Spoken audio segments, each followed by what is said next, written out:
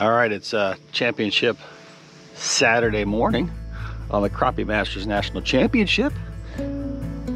We've decided that we are going to stay in Lake Hamilton the best we can.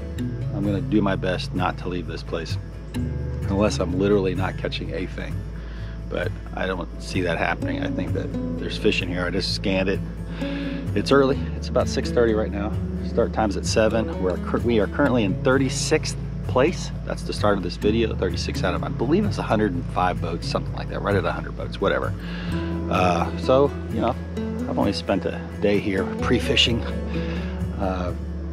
Interesting thing, these guys are so good that I identified 2 spots immediately, pretty quickly that had good fish. And when I go to these spots, there's like a ton of boats. So they picked up on it too. Thanks for watching 3 Pound Fishing, partnered up with these fantastic companies. But anyway, positive vibes. My whole goal on day 2 of any event is to do better than day 1, which is tough because a lot of the fish have been caught or spooked, etc. So we'll see. Hopefully we can stay in this cove all day and not move at all. There's about 4 key areas in here to fish, and I think that if you continue to rotate around them all throughout the day, fish will reappear. Hopefully that's my theory anyway. So my mindset is positive. So let's get this on here shortly. All right, thanks for joining me in this last episode of the National Championship for the Crappie Masters. We're down here on Ouachita River, and we're in good position. 36th place out of 100, 104 or 5 boats, whatever it is. We're feeling very confident. We're going to stay in Hamilton Lake. We are not moving, and this is the plan for the day. We're going to, you know, die from that decision or not.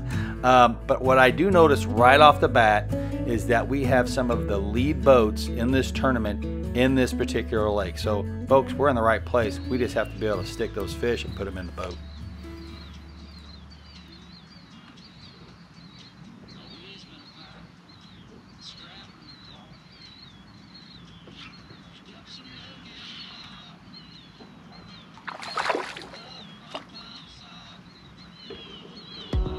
All right, that was the first good fish we had on the line. We actually brought it all the way up and we didn't put it in the boat. Folks, this has not happened ever since I got to the river, and so I'm a little frustrated, as you can tell. But I'm holding it together because in the back of my mind, I've always got the Grenada experience that I had at the ACT event. I'm totally thinking about, hey, this thing can turn around at any point, so stick with it all the way to the end, no doubt about it. I said that I had some, you know, some of the guys in the leaderboard, the top 5 teams were in this cove, without a doubt. A lot of them were. In fact, Eric Cagle here will come up here really quickly. That's Eric Cagle right there, and he stayed in this side of this cove the entire time. But great guy, he's got his dog in the boat, and hopefully you enjoyed that interview I did a couple weeks ago. You can go back and check it here. I'll link it actually here above if you want to watch it. It was fantastic to watch. Great fisherman.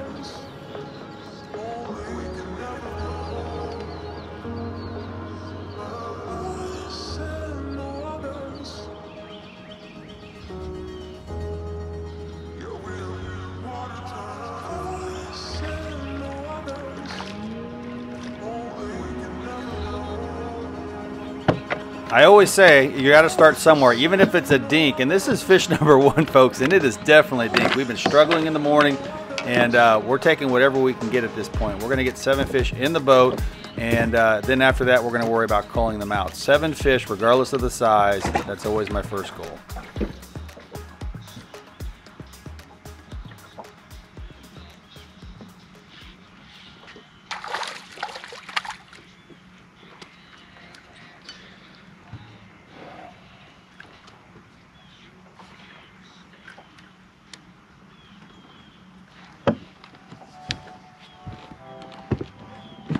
All right, so I mentioned that I had about 4 areas in this lake that I was very comfortable with. So I started switching around to each individual part, basically like a hand on a clock. I mean, I was like in one spot, and then the next, I would go to the next quarter spot, and then I would go to the next quarter spot. And at the end of the day, what I found out really quick was that they definitely were not on the structure like they were before.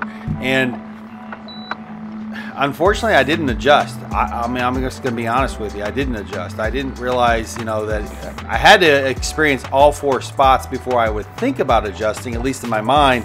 But reality was, after the first spot, when I didn't see them on the structure, I should have said, okay, we need to go out and just go ahead and chase crappie. And we didn't do that until perhaps a little bit too late. But regardless, we still put some good fish in the boat. But we were struggling from the get-go because we didn't pick up on this earlier.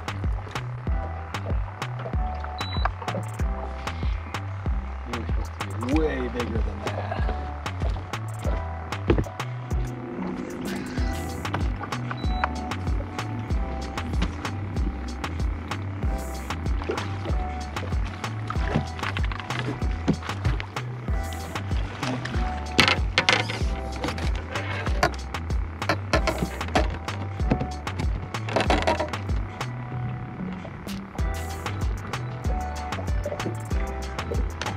So a very tough day.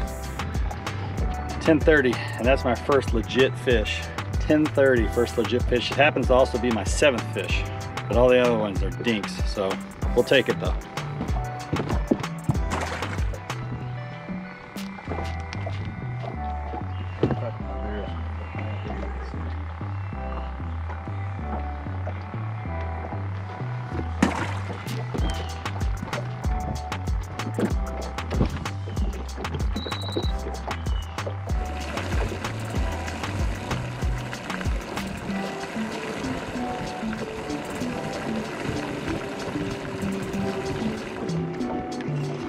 This could be a good fish right here.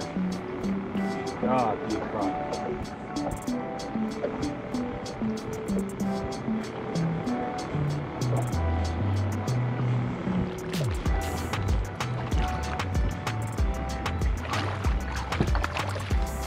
Big old drum. That's what a drum looks like. Damn it. That part's so good.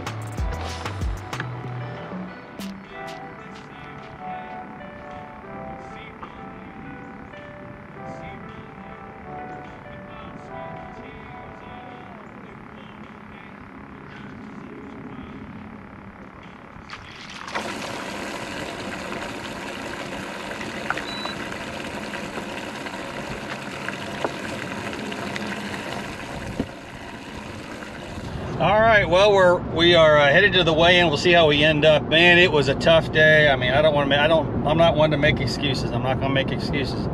I saw fish and the leaders were in my cove and everything, and apparently my bait decided it did not want to work. And I don't have a really excuse for it. It didn't work, and so I had to go to other baits and figure out something new that would work. And I wasn't as successful as I would like to have been. I've missed a few.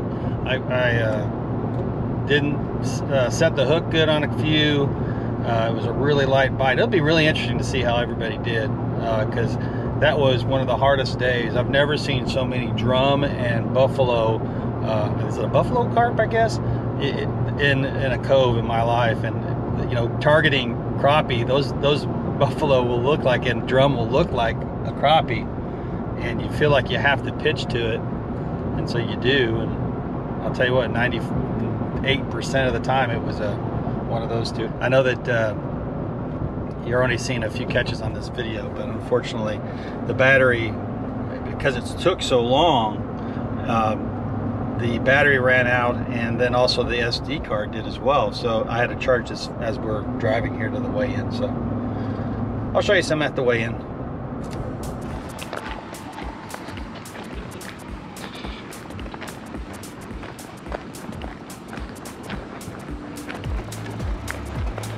We got this. Man, there's a real small one, but it's 10 inches. So there you go. You can kind of sense my attitude, right? It's not very good, and it wasn't, folks. That was an extremely tough last day, but that's what we call fishing. I mean, it happens. You can know and do everything you feel. Go by your game plan, which is exactly what I was going to do. Didn't matter who was in my cove. I was going to stick with my game plan. And at the end of the day, I struggled. on the last day of the event. But I'll tell you what, I had a great time in Monroe. We did fantastic. We certainly started off this event great, had some really good All right, that fishing. concludes it. Looks like we ended up with roughly 18 pounds. A pretty sad second day. What can I say? Not excited about it at all, but at the end of the day, it's fishing and it happens. So you learn from the experience and you move on. There you go. So there you have it. We ended up in 52nd place, I believe it was. Yes, it was. So right in the center of the pack. And we had just an absolute horrible second day. But that's fishing, folks.